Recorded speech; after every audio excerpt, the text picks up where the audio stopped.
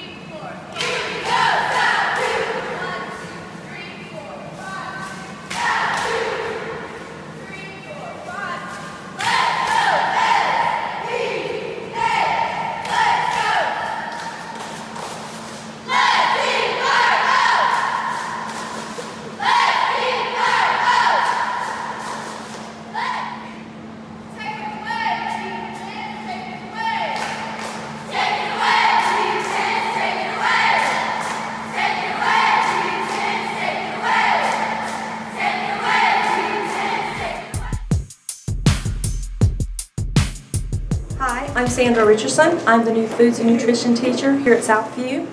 I came to Southview after my third career.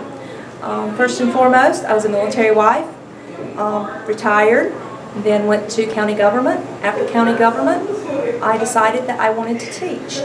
So I am a lateral entry teacher. I have my sociology degree. I also have business and I have art. So I have many, many years of college from different areas. Southview brought me, first and foremost, because he gave me the opportunity. As a lateral entry teacher, it allowed me to come in with all of my vast history and become a part of Southview. I do teach Foods 1 and Foods 2. It's a new field for me, but it's exciting and the kids seem to enjoy it. My name is Mike Sartain. I'm a PE teacher, teach health and PE, and one advanced PE class. I went to Carolina on the Tar Heel and graduated many years ago. This is my 19th year teaching, and I came to Southview for the opportunity to teach here in a great school and to be able to coach football in the best football team in the state. Very excited about our season that we're having, and that's about it.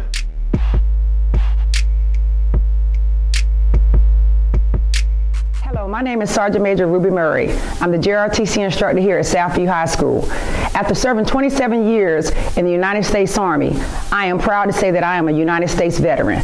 But more importantly, I'm glad that I'm a JROTC instructor here at Southview High School. OTC changed my personality, my way of living, the way I do in my school. To me, the best thing about JROTC is the PT, because whenever we go out there, we get hyped and we get turned up and we do our PT like we're supposed to. And you get to do drill, PT, you get to hang out with Sergeant Major, she jokes about you.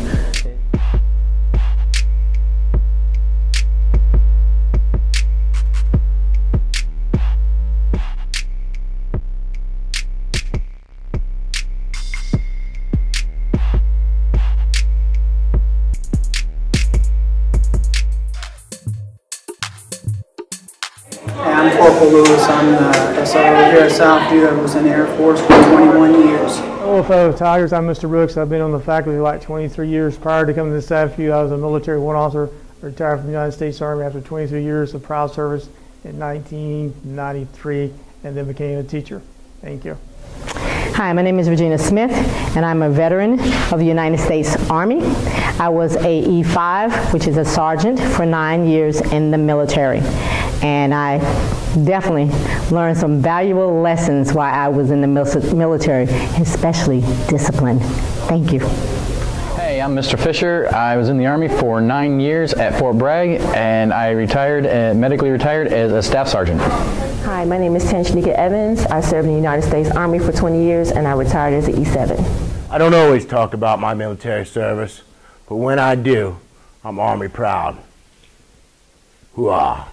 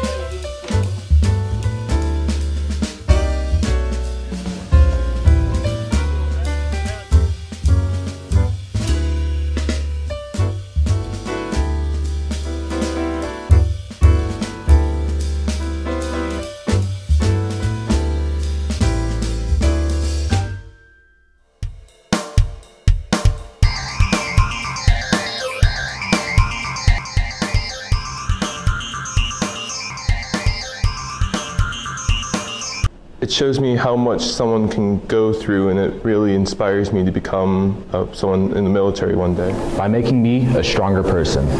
My father was in the military, so it made me want to follow in his footsteps and be strong and brave. Mom has taught me how to be brave and how to stand up for what I believe in.